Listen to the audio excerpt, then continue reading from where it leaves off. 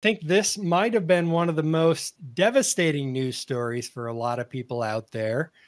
Goodbye to custom bundles, how Amazon's new rules could tank your Q4. So Amazon's latest update to its bundling policy, which went in effect immediately on October 14th when they announced this, has made it much harder for sellers to create custom bundles. The changes initially affecting grocery, pet products, baby products, and health and beauty products, so really focusing on consumables, means sellers can no longer mix products from different brands.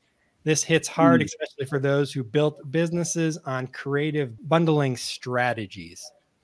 So a couple things to note on this.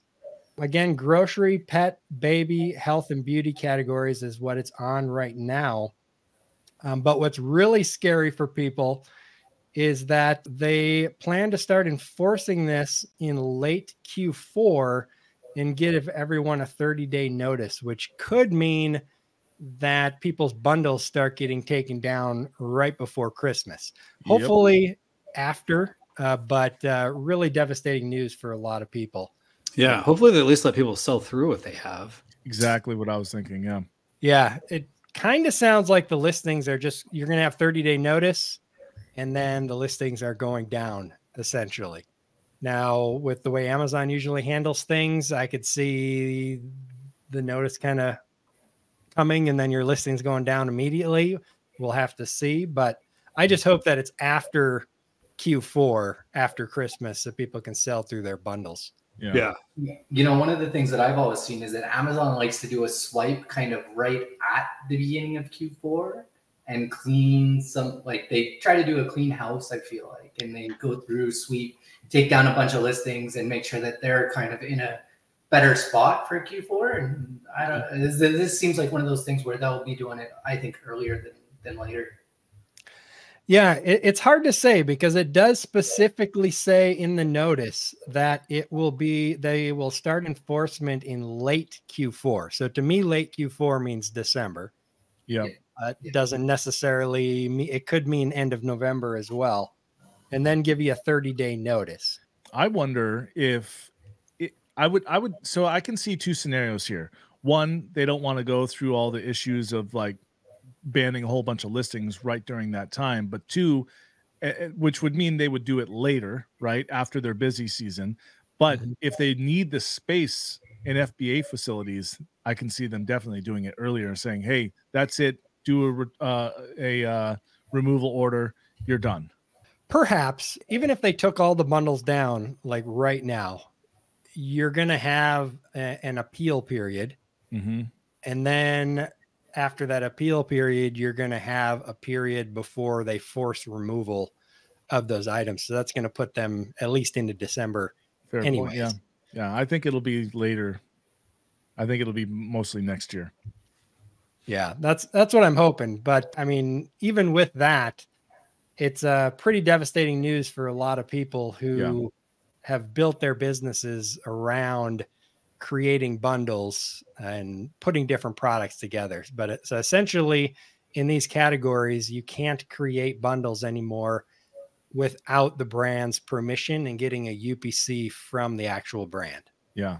This definitely affects wholesalers. Like it won't, I don't think it'll affect private label people, because if they're the brand owner, they can create their own brands, and that's bundles, and that's no big deal. So this is targeted specifically, I think, at arbitrage sellers for the most part, or not quite arbitrage, but probably wholesale arbitrage, something like that. Basically, people that are flooding Amazon with completely brand new ASINs, but they are just these bundles, which is a genius way of making money, because you can get that placement, right, and make those sales. But yeah, I think a lot of people are just going to be SOL and have to figure out a new way to make money on Amazon.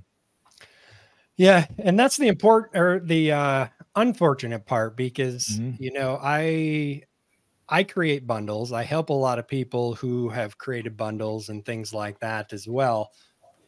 And the people that I usually help, or myself, we're focusing on creating bundles that improve the buyer experience. Yep. But as you just mentioned, there are people out there that just create 100 listings of just random things and seeing what sticks. And then there's tons of dead listings, not adding any value and things like that. And, Yep. and I think those kind of people really ruined it for the people who were trying to actually add value to the customer.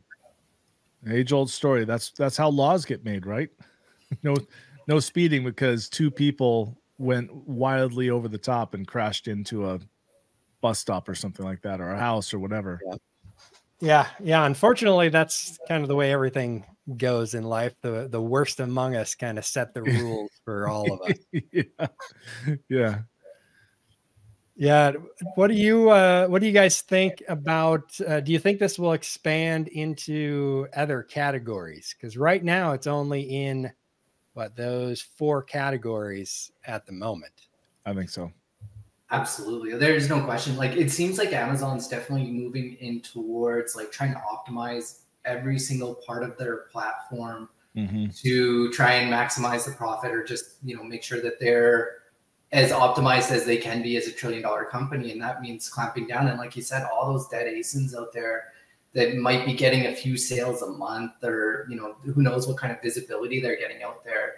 And they just want to clean everything up. Like, it's definitely like a sweeping through the platform, get rid of all of the, we'll say, excess waste that's just costing them in terms of data storage, warehouse storage, warehouse fees, all that kind of stuff. Get it all out of there and focus on, they've always been focusing on the stuff that really, really sells. And, these small bundles that don't really do too much, but they are a nice little profit add for some of those sellers out there too. Yeah, I know some people who have built a really big business doing this, like hundreds of thousands a year, if not into the millions. Yeah. Year. Same. And pretty much all of my bundles, none of them are in these categories, so it doesn't affect me yet. But also the bundles that I create, I've always focused on building relationships with the brand. So while some of them might be under my brand, I have permission from all of these brands to be selling their products and creating bundles and stuff like that. So that really kind of goes back to what I've always said, is relationships is kind of the name of the game in Amazon and really life in general. If you've built relationships with some of these brands that you sell bundles for, you might be able to reach out to them, get a UPC from the actual brand and create the bundle under their brand name and keep selling it. True. Yeah. I mean, it will be interesting with other categories. I mean, like, for example, I bought this microphone as a bundle. So it came with like a pop filter and something else. And clearly it wasn't sold by the brand itself of the microphone. It was a few years back. But, looking at some of the examples of on my screen over here of bundles that are in policy and out of policy, it seems like they're going after ones where, like, I could see like there's like leftovers and maybe potential compliance issues. Yeah. So like something that's ingestible or you're putting on skin. And so and baby, all of those are ones that could be high liability, not so much with intellectual property, but with the potential for Amazon health safety, exactly, health and safety, and like having some sort of like concern over like, is this actually coming from the brand, or are they dealing with counterfeits too? Which I guess you could argue that maybe there could be counterfeit, microphones and stuff like that. But these all seem more like it could be more of like a health and safety concern. It's probably multifaceted, but that could be one of the layers of why they picked these categories. That's a really good point. I think you're right.